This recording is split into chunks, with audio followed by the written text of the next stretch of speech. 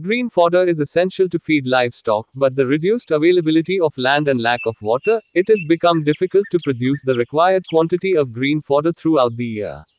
Also, the lack of quality fodder hampers the growth, production and reproduction of livestock. Hydroponic fodder is produced by growing seeds without soil, and with very little water. Within 6-7 days, the seeds are sprouted. The seedlings will be up to 30 to 35 centimeters tall and provide highly nutritious fodder.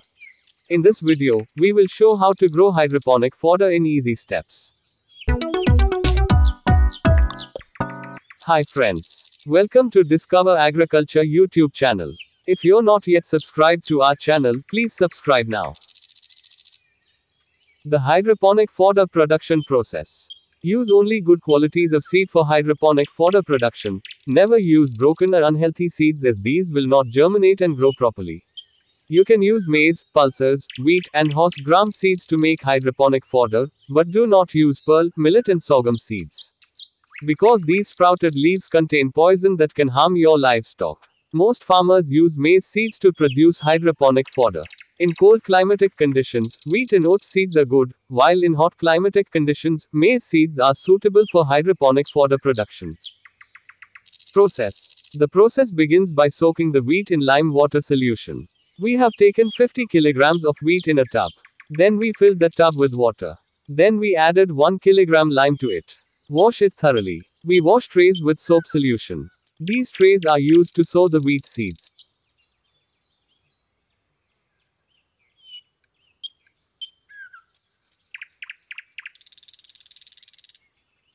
Then rinse wheat seeds in a salt solution. It helps minimize fungus production on the sprouted seed. Allow the seed to soak water for around 12 hours. Spread and sow the seeds on tray. Make 2 cm height seed bed. Allow excess water to go out.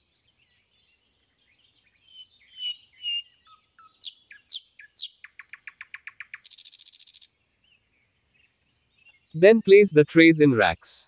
It is better to make racks in greenhouse. To grow good quality fodder, you need to be able to control the temperature and humidity. The fodder easily grows in semi-controlled environmental conditions with a temperature range of 15 to 32 degrees Celsius and relative humidity of 80 to 85%. Also, control light as per your need to grow fodder. Then irrigate entire farm by fogger irrigation system. It will provide really less water. And this entire system require very less water. Do not let seeds to dry and do not overwater to the system.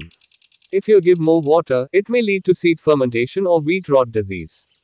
We kept timer to control the irrigation system. It helps us to maintain limited moisture in seeds. You can water at specific interval of time. In the rainy season it requires very less water, and in summer season it requires more water to grow. Every day give light water to sprouted seeds.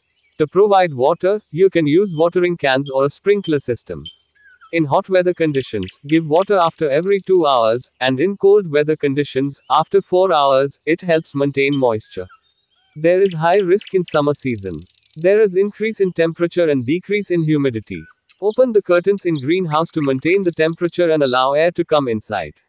Please do not disturb the tray sprouted seeds until they are harvesting, which influences the fodder's growth. Within 7 days from one tray containing 1 kilogram of maize seed, you can produce about 8 to 10 kilograms of fodder. When preparing hydroponic fodder, to make the rack according to your fodder need. If you required every day 5 trays of fodder, so for 7 days, a prepared shade accommodates 35 trays. Feeding of hydroponic green fodder.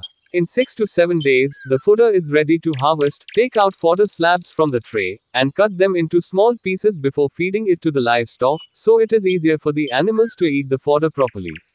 Avoid keeping the fodder for more than 9 days in the trays, because, after 9 days, the nutrient value of fodder starts to decrease slowly, and fiber starts to develop.